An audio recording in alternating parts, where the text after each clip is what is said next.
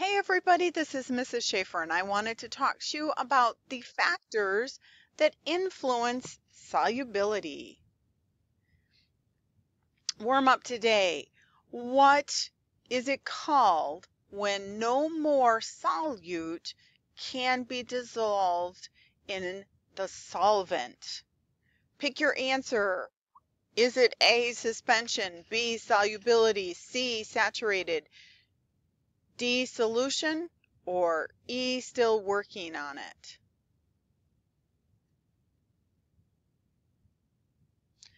Check the word wall to find your answer. You'll want to know this.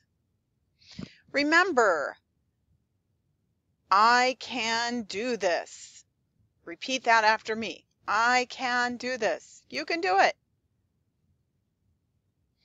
We're covering the various factors today that influence solubility. So we've been talking about mixtures and different types of mixtures, and now we're going to look particularly at ideas that will affect that solubility.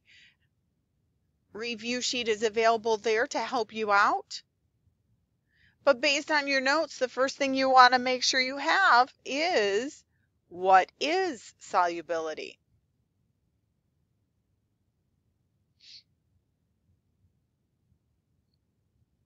So that's how much solute will be dissolved in a solvent. So an example of that might be the salt or the sugar right here. That's our solute. And our solvent, that is the water down here. The medium, that's something that is being dissolved in. So there's quite a few factors that affect the solubility, and that is how much solute will be dissolved in the solvent. Every substance has its own solubility. One example of that is how much sugar would it dissolve in 100 grams of water. So we talked a little bit about the saturated solutions, if something is saturated or not saturated. Have you ever had that situation where you added sugar to a drink, maybe a tea or hot chocolate or something like that, where you're adding in some sugar to the drink? The first time you add a tiny bit, but it's not enough, and you add more. And then what happens at the end if it gets too much? Right there, you will see precipitate at the bottom, just like in here. So we go from this idea of dilute to very concentrated, and that brings us to some vocabulary words of saturated. When something is saturated, it means it cannot hold anymore.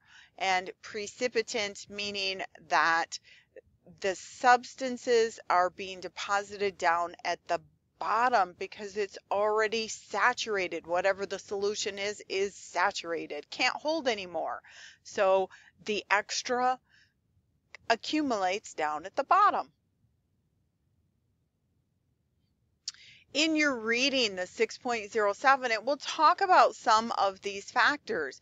And there is this video that you really need to watch. Really good video, factors that affect solubility.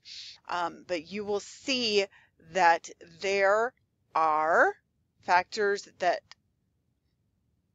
affect the rate. So the rate of a solution is measured by, make sure you can answer that question.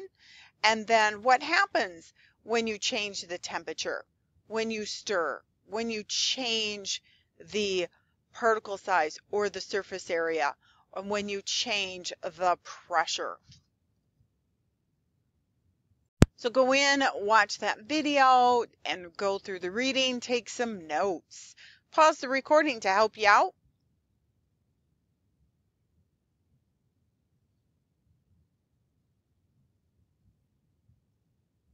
Here are my notes. All right, so let's do some check-ins. What does the rate of a solution measure? A, how much a substance dissolves. B, how much a substance precipitates. C, how fast a substance dissolves. D, how fast a substance precipitates? And E, I'm still checking on it. What do you think? The key word here, what do you think it is? I would say it's rate. What's a rate? Rate refers to time, how fast or how slow something is. So what is your best answer? Did you pick C? I hope so. Here's another one. If the rate of solution increases, then the solute will dissolve. A, slower. B, faster. C, at the same rate. D, checking my notes. What would you pick?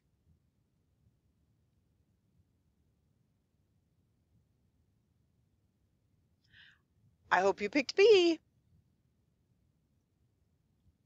Which factor does not affect the rate of solubility? So look at your notes and see which one of these is not part of the rate of solubility, not part of our lesson today. A, surface area. B, pressure. C, temperature. D, weight. And E, still checking my notes. I'll leave you to answer that one on your own. But remember to go in and take the quiz. You'll want to take the quiz and also the weekly quiz. The 6.07 has a practice quiz, and there is a weekly quiz that you'll want to take. We're getting ready to take the Unit 4 test.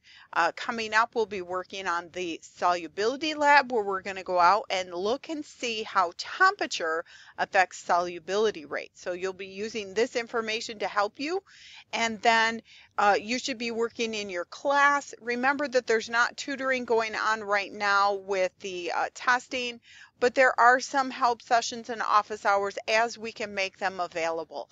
Otherwise, please email with questions. Keep working on that course. Every day you should be working in your course for at least an hour, if not more. Hopefully this helps you get to the course objective, in that you can demonstrate the various factors that influence solubility. If you're struggling with this, go back in and watch those videos in the course. Super, super helpful to you. Code word for attendance for today is up on the board.